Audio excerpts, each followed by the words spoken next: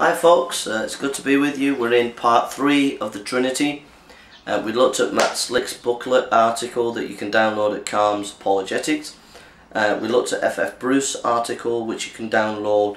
Just Google the deity of Christ, F.F. Bruce and Martin, and you can get that PDF. Now we're going to look at some detail, specific exegetical detail, and then we're going to look at the history of the Trinity and get some idea of that. So history is important, and I'll tell you why in a second.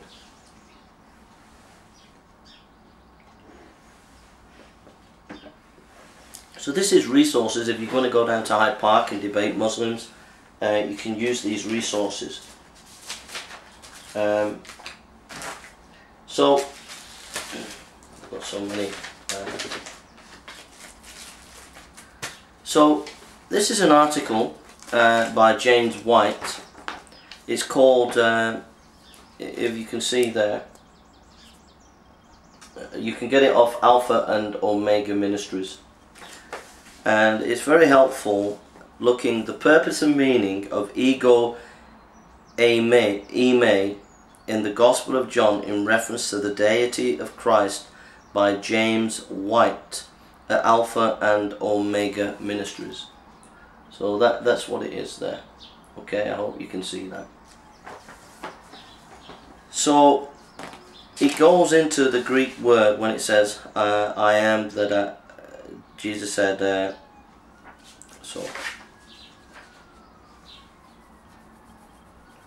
for example, in John 8:24, therefore I said to you that you will die in your sins, for unless you believe that I am, you will die in your sins. So we're looking at the word I am. John 5:58, Jesus said, truly, truly I say to you, before Abraham was, I am. In John 13:19, from now on I tell you before it came to pass, in order when it does happen you may believe that I am.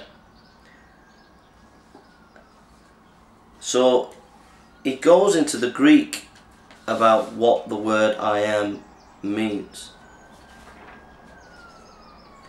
And he looks at loads of Bible translations. He looks at the history of the church. He goes into the Old Testament, New Testament. So he says this, I'll just read this. He goes, after looking at the Old Testament and the early church fathers and many other things, he goes, it's not hard to understand why there are many who have not wished to make the connection that John makes between Jesus and Yahweh. One cannot make this identification out of a Trinitarian understanding of the gospel itself. Sorry. It is not hard to understand why there have been many who have not wished to make the connection that John makes between Jesus and Yahweh. One cannot make this identification outside of a Trinitarian understanding of the gospel itself, as one can certainly not identify Jesus as the Father in John's gospel. Hence, if Jesus is identified as ego eimi in the sense of the Old Testament, anihu, then one is left with two persons sharing the one nature is God. And this, when it encounters John's discussion of the Holy Spirit, becomes the basis of the doctrine of the Trinity! Exclamation mark. Indeed, many of the denials deny the rather clear usage of ego eimi in John 8:24 and 5:58, 13:19 and 18:5 and 6.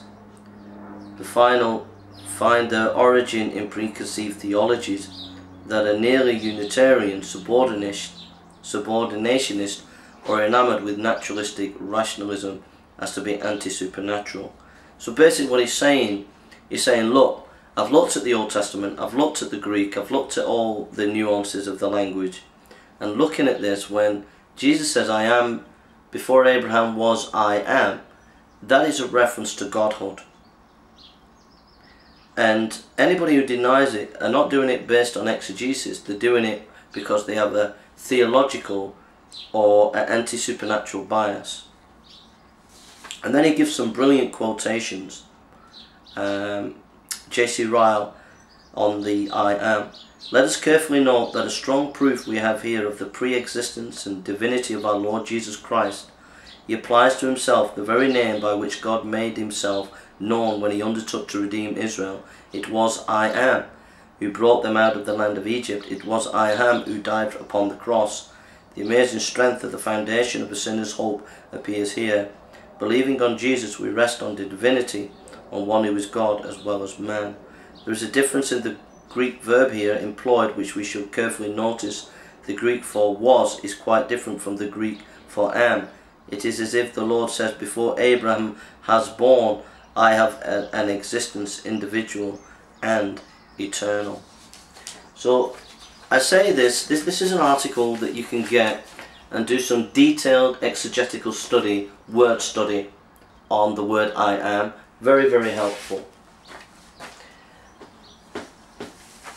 Then there is this article, Jesus Claims Deity, by David Miller, on Apologetics Press. You can go to Apologetics Press and Jesus Claims to Deity, David Miller. Now this article is excellent because what he does, he takes certain phrases like the Son of Man in John 3:13, the Son of God in John 5:18, and he looks at the background of some key words that are used about Jesus. And it's not an easy read because it's quite detailed. There's quite a lot of study on these words, Son of Man, Son of God. But it's very helpful. So if the Muslim says, oh, there are tons of sons by the dozen in the Bible, there are loads of sons. Adam was a son of God, so there was no difference to who Jesus was. This is very helpful because it shows you there are different meanings to the same word. So the Son of Man meant different things in different parts of the Bible. The word Son of God meant different things in parts of the Bible.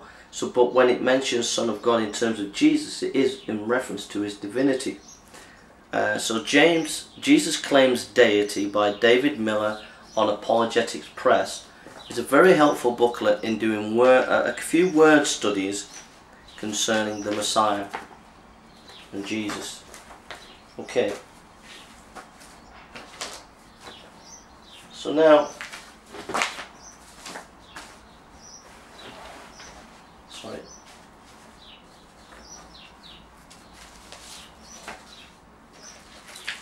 There we are. So now we're just going to look at the history. The Muslim apologists will tell us that there was no Trinity early on in the church, that it developed over centuries. Now, there's a truth to that. There is a truth that over time theological definition became more and more precise.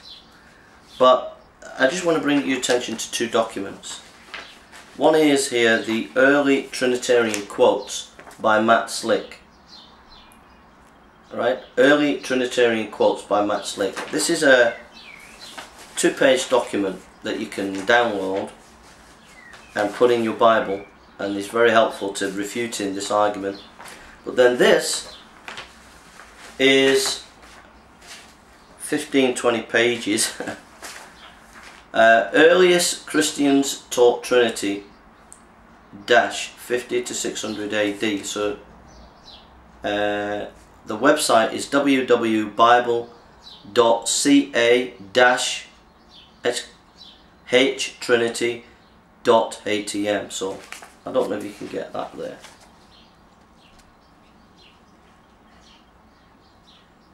So I don't know if you've got that on camera. Okay. So or type in earliest Christians taught Trinity PDF. And this document, it's just got stacks of information showing you how the early church believed in the Trinity, and it's the intricate research there. Someone done a lot of research there, especially on one particular early church father, Justin Martyr. The detail and the scholarship on that's incredible. So we'll just read a few quotes. Polycarp, disciple of John the Apostle, Bishop of Smyrna, said, O Lord God Almighty, I bless you and glorify you through the eternal and heavenly high priest, Jesus Christ, your beloved Son, whom will be glory to you with him and the Holy Spirit, both now and forever. Justin Martyr, he was a Christian apologist and martyr. For in the name of God the Father and the Lord of the universe, and of our Saviour Jesus Christ and of the Holy Spirit, they then received the washing with water. First Apology, that's the book. Ignatius of Antioch, Bishop of Antioch, he wrote much in defence of Christianity. In Christ Jesus our Lord, with whom be glory, power to the Father, with the Holy Spirit forever. I could read more. Irenaeus, as a boy he listened to Polycarp, the disciple of John, and he became Bishop of Lyons. He says the church, though dispersed through the world, even the ends of the earth, has received from the apostles and the disciples this faith, one God, the Father Almighty, maker in heaven, earth, and the sea, and all things that are in them, and in one Christ Jesus, the Son of God, who became incarnate for our salvation, and in the Holy Spirit, who proclaimed through the prophets the dispensation of God and advents, and the birth from the Virgin.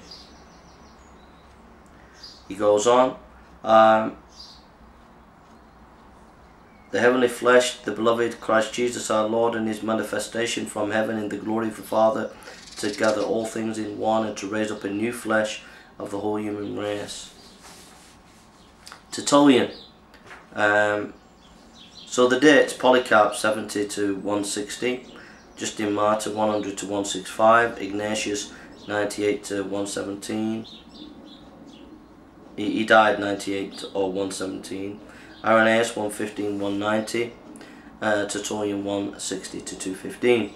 African apologist and theologian, he wrote in defence of Christianity. He says, we define that there are two, the Father and the Son, and three with the Holy Spirit, and this number is made by the pattern of salvation, which brings about unity in Trinity. Interrelating the three, the Father, the Son, and the Holy Spirit, they are three not in dignity, but in degree, not in substance, but in form, not in power, but in kind. They are of one substance and power, because there is one God from whom these degrees, forms and kinds devolve, in the name of the Father, the Son, and the Holy Spirit.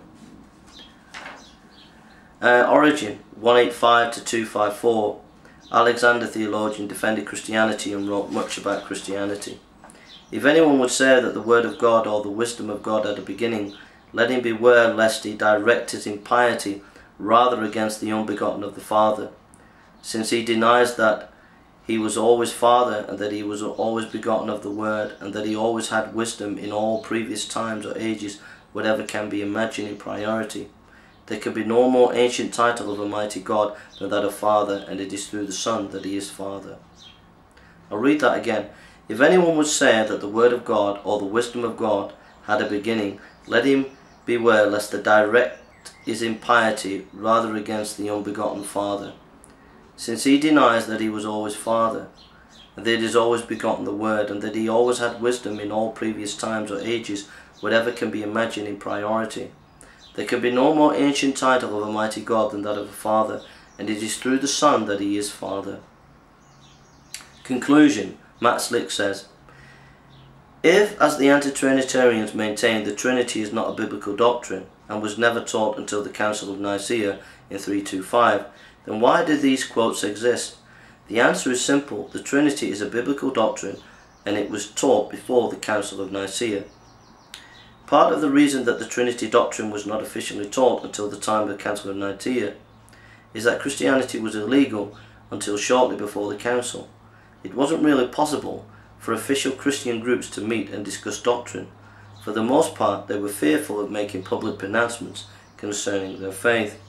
Additionally, if a group had attacked the person of Adam, the early church would have responded with an official doctrine of who Adam was. As it was, the person of Christ was attacked. When the church defended the deity of Christ, the doctrine of Trinity was further defined. The early church believed in the Trinity, as is evidenced by the quotes above, and it wasn't necessary to really make them official. It wasn't until errors started to creep in that councils began to meet to discuss the Trinity as well as others' doctrine that were under fire. So there we are, and this article here, if you can get a hold of this, Earliest Christians Taught Trinity, PDF at www.bible.ca-trinity.htm. You get hold of this. This gives you tons and tons of historical material concerning the doctrine of the Trinity in the early church. It's very, very helpful. So we've got one more video, and we're going to look in the next video concerning Islam and what Islam teaches, and then we're going to talk about how we can answer Muslims and what's the best tactic to deal with Muslims when you're down at Hyde Park or discussing with Muslims. Okay, thank you for listening, and God bless you. Don't forget my website, jasonburnspreacher.com. Take care.